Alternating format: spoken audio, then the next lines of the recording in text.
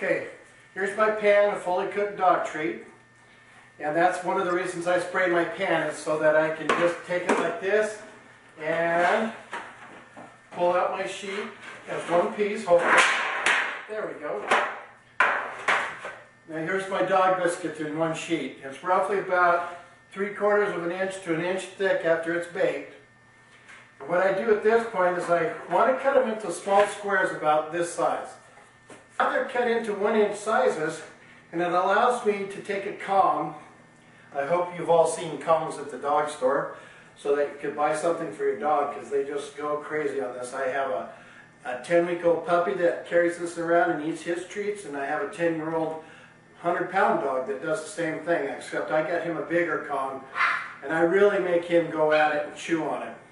So anyways, I take my 1-inch squares, and I take it and put it into the hole, and as long as it can go in past the hole, my dogs are able to extract the dog treat, but it's still tight enough in here that it makes them work at it. Gives them exercises. Excuse me, we have a talker. And I'll just pop it inside like this, and I pop about 4 of them in there. And then I let my dogs go crazy on them. They just love my dog treats.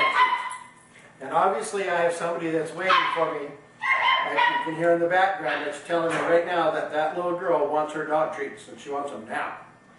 So anyways, by cutting those up into 1-inch squares, doing one slab like this, I end up with about, I would say somewhere between 3 to 5 dozen per slab. And that will last us for about 2 weeks in dog treats. I might overfeed my dogs, I'm sorry to say. But I just love to give them dog treats every night. It gives them something to chew on at about the 7, 8 o'clock range at night, where they get their mouth exercised, and then after they've eaten 3 or 4 treats, they actually sleep the rest of the night, really sounding no more waking up in the middle of the night.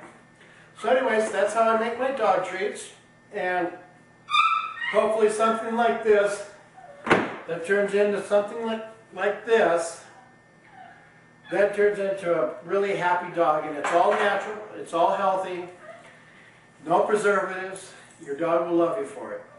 So thank you once again. I hope this was informative, and have a nice day.